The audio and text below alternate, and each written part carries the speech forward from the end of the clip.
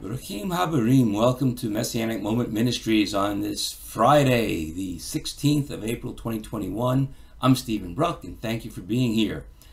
You know, usually I have like a casual t-shirt or tank top on because I usually go work out after this, but today I'm back in the 1950s, right? With a nice white t-shirt, undershirt. All I need is like a hard box of Marlboros or something wrapped up in my shoulder here.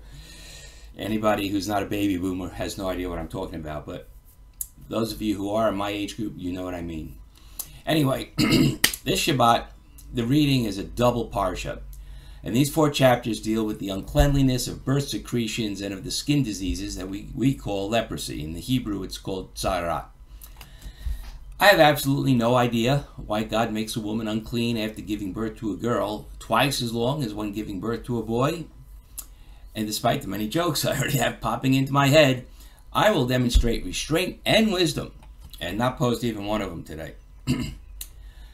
The age-old argument for why God gave us these instructions is that they are for hygienic reasons or they are strictly Levitical, which means religious. There can be, of course, valid arguments for both sides. Obviously, if someone has leprosy, you do not want them in the general population for the safety of all. On the other hand, leprosy was also used as a punishment for religious disobedience, as in Numbers 12, when God struck Miriam with leprosy for speaking against Moses.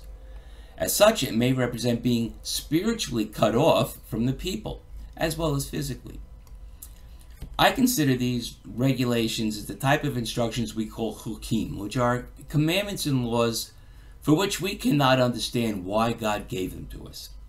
Yes, it's easy to understand separating a person with a contagious disease, but why is a woman unclean after giving birth to a girl twice as long as for a boy?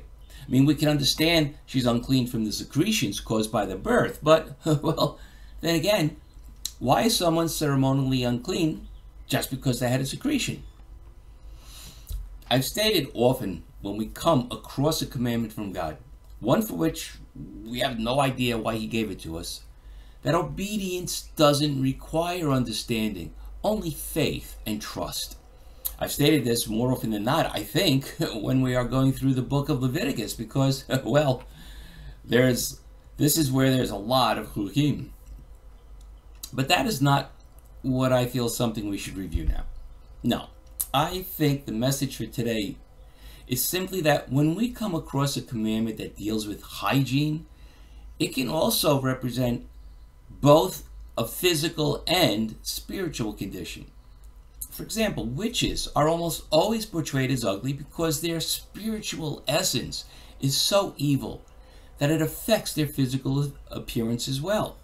Conversely, spiritually pure people are displayed as beautiful. So what about Samantha Stevens? In the TV show Bewitched, she was a witch and she was absolutely gorgeous. Oh, wait a minute. She was a good witch, wasn't she? If there can be such a thing. Of course, for decades, TV and movies have been portraying evil as good in order to get us conditioned to thinking that evil is not just acceptable, but desirable. After all, Satan is called the prince of the air, and how is TV transmitted? Yeah, but we're getting off topic. So let's get back to today's Parashot. The lesson I believe these Parashot can give us today is that one's physical condition doesn't necessarily indicate their spiritual condition.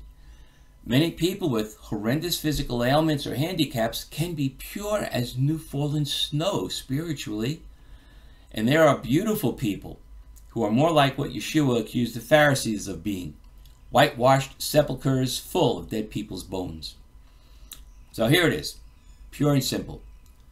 Do not judge from the outside, but try to see people as God does from the inside.